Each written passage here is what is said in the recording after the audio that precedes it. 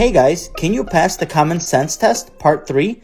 How many of these 3 questions can you get right? First question, in the next few seconds, how many words can you name that rhyme with silver? How many words can you name that rhyme with silver?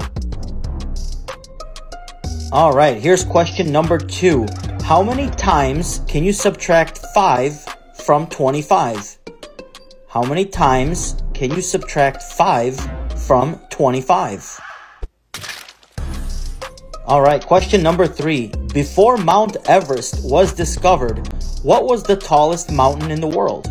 Before Mount Everest was discovered, what was the tallest mountain in the world? Alright, how many did you get correct? The first one, there are no words that rhyme with silver. The second one, only once, because then, after you subtract it, it's not 25 anymore. And the third one, it was still Mount Everest. How many did you get?